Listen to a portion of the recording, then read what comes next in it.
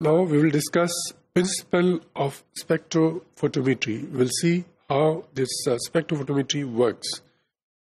As we have discussed, a spectrophotometer that measures the absorbance or transmittance of light when some light passes through the solution.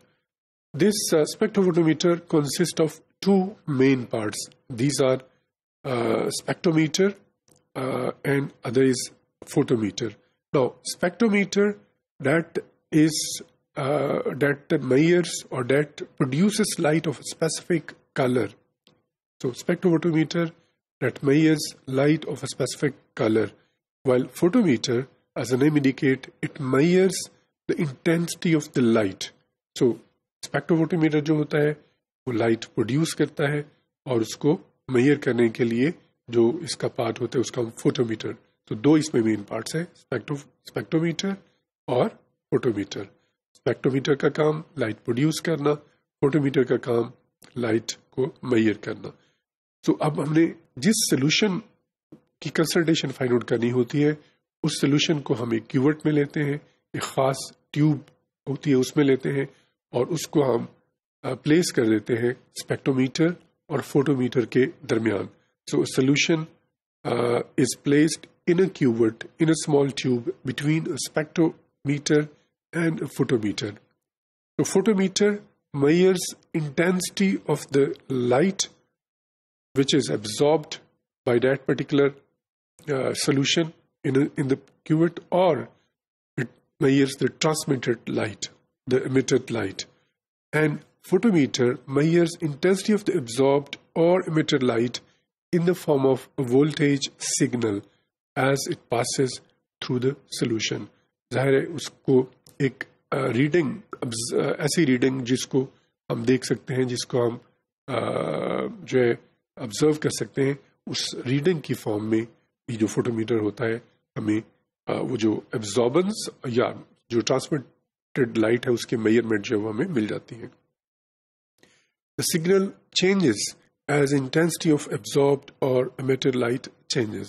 ظاہر ہے جس چیز کی absorbance زیادہ ہوگی یا جس کی ٹرانسمیٹنس کم ہوگی یا ادروائز جس کی absorbance کم ہوگی اور ٹرانسمیٹنس زیادہ ہوگی, that depends on the light, of course, intensity of light which passes through it or which is absorbed by that particular substance. ہمیں یہ پتہ ہے کہ اگر کوئی سولوشن بہت ڈارک اس کا کلر ہو تو اس کی ابزاربنس زیادہ ہوتی ہے, ٹرانسمیٹنس کم ہوتی ہے, اور اس کے برعکس اگر کسی سولوشن کا کلر لائٹ ہو تو اس کی ابزاربنس کم ہوتی ہے یا ٹرانسمیٹنس زیادہ ہوتی ہے. سو پرپز یہ ہوا کہ اگر کسی سولوشن کی کنسنٹریٹڈ کوئی زیادہ ہے تو ظاہر ہے اس کی ابزاربنس زیادہ ہوگی, ٹرانسمیٹنس کم ہوگی, اور اگر کوئی سولوشن ڈیلیوٹ ہے اس کی ابزاربنس کم ہوگی, ٹرانسمیٹنس زیادہ ہوگی. So this is the basic principle. Spectrophotometry deals with production, measurement, and interpretation of the spectra arising from interaction of electromagnetic radiations with the matter.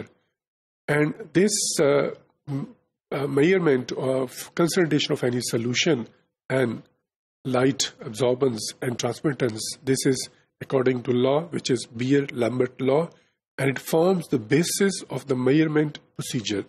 What this law states? It states that amount of light absorbed is directly proportional to concentration of the solution. So, جتنی solution میں کی concentration ہوگی اس کے مطابق اس کی جو ہے وہ light absorbance ہوگی, جیسے ہم نے پہلے ڈسکس کیا, اور یہ path length کے اوپر بھی ڈیپینڈ کرتا ہے, یعنی وہ جو لینتھ ہے جو کہ لائٹ نے ٹریول کرنی ہے اس کے اوپر بھی ڈیپینڈ کرتی ہے.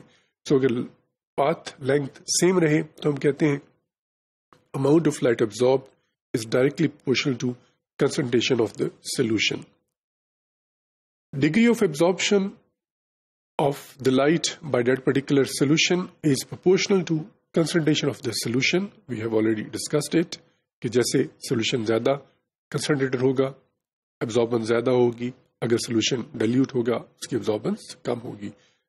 اسٹینڈرڈ کرو is normally prepared between concentration of the solution and the absorbance of the light by different solutions.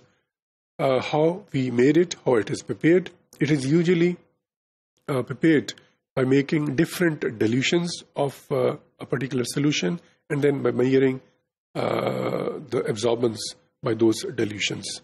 It is usually in the form of straight line. ظاہر ہے جیسے جیسے ڈیلوشن اس کی سولوشن کی کنسنٹریشن بڑھتی جائے گی اس کی ابزاربنس زیادہ ہوتی جائے گی. تو یہ ہم ڈفرینٹ ڈیلوشنس کا جو سولوشن ہوتا ہے وہ پریپیئر کر کے ان کی ابزاربنس میئر کرتے ہیں. And then it is prepared by preparing series of dilutions of a standard solution of the analyte with known concentration. The blank is used to set zero absorbance. یہ بڑی امپورٹنٹ ہے کہ ظاہر ہے ہم اس میں بلینک بھی رکھتے ہیں جس میں کہ کوئی سلیوٹ ڈیزالو نہ ہو تاکہ اس کے مطابق ہم اس کو ریفرنس مان کے جو باقی ڈیلیوشنز ہوتی ہیں ان کی ابزاربنس میئر کر سکیں. یہ یہاں دکھایا ہوا ہے کہ ایک اسٹینڈرڈ جو کرو ہوتا ہے وہ کیسے نظر آتا ہے. یہاں ہم دیکھ سکتے ہیں کہ جیسے جیسے ایک کسی سولوشن میں پروٹین کی کنسنٹریشن بڑھتی جائے گی اس کی ابزاربنس بھی بڑھتی جائے گی. ایک نیگیٹو کنٹرول یہ وہی ہے جو ایک بلینک ہوتا ہے اور بلینک کا مطلب یہ ہوگا کہ اس میں کوئی پروٹین نہیں ہے. تو it is only some solvent اور ظاہر اس کی ابزاربنس زیرو یا نیئرلی زیرو ہوگی جو گرین ڈاٹ کی فارم میں یہاں دیکھا جا سکتا ہے. جیسے جیسے کسی سولوشن میں پروٹین کی کنسنٹریشن بڑھے گی تو یہاں اس کی ابزاربنس بڑھتی جائے گی اور اس طرح یہ ہمیں ایک اسٹریٹ لائن میں ہم یہاں دیکھ سکتے ہیں اسٹریٹ لائن میں ایک اسٹینڈرڈ کرو چاہیے مل جاتا ہے. اب ہم نے جو ان نون سولوشن ہوتا ہے جس میں پروٹین کنسنٹریشن فائنڈ آؤٹ کرنی ہے اسی انسٹرومنٹ کے اوپر ہم ان نون سولوشن لے کے ایک ٹیوب میں یا دو ٹیوب میں اس کی ابزاربنس دیکھتے ہیں اور اس کو ہم پلاٹ کرتے ہیں اس اسٹینڈرڈ کرو کے اوپر. اور جہاں اس اسٹینڈرڈ کرو کے اوپر جو ان نون سولوشن ہے اس کی کنسنٹریشن پلاٹ ہوتی ہے تو اس طرح سے ہمیں اس کی کنسنٹریشن جیسے یہاں ان نون سولوشن دکھایا ہوا ہے کہ اس کی کنسنٹریشن 30 ملی گرامز پر ایم ایل یا اس طرح ہے. تو اس طرح ہم ایک ان نون سولوشن کی جو کنسنٹریشن ہے اس اسٹینڈرڈ کرو کو یوز کرتے ہوئے ہم فائنڈ آؤٹ کرتے ہیں. Now, absorbance of each of the standards is read using the spectrophotometer. ظاہر جیسے ہم نے پہلے کہا کہ وہ ہم جو ڈفرینٹ ڈیلیوشنز بناتے ہیں ان کی ہم الگ الگ absorbance لے کے ہم ایک طرف جو گراف ہے اس کے ایک طرف ایکس ایکسس پہ فار ایگزامپل کنسنٹریشن پلاٹ کرتے ہیں, وائی ایکسس پہ absorbance, اور اس طرح ہم ایک اسٹریٹ لائن کی فارم میں ہمیں ایک جو اسٹینڈرڈ کرو ہے وہ حاصل ہو جاتا ہے. Concentration of an unknown solution is measured by measuring its absorbance by using the standard curve. اور وہاں دیکھتے ہیں کہ وہ جب اس کو پلاٹ کیا جاتا ہے تو کس کنسنٹریشن کے اوپر وہاں وہ فال کرتا ہے اور اس طرح اس ان نون سولوشن کی کنسنٹریشن جو ہے وہ فائنڈ آؤٹ کی جاتی ہے. With same compound and with same path length, the absorbance is directly proportional to concentration of the solute in the solution. تو ظاہر ہے اگر کمپاؤنڈ سیم ہے پاتھ لینتھ سیم ہے تو اس کے لیے جو لائٹ ابزاربنس ہوگی that will be directly proportional to the concentration of that particular solution.